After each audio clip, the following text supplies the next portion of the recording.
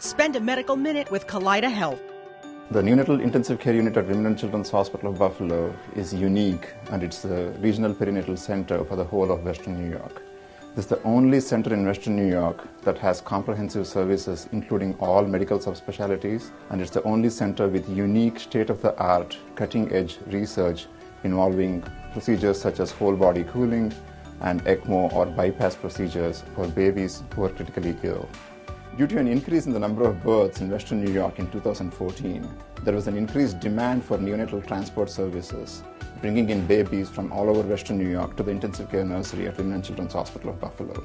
So our transport team transported over 300 babies to the intensive care nursery, and with increasing birth rate in Western New York, we will see an increasing demand that will be met by the unique services provided at Women and Children's Hospital of Buffalo.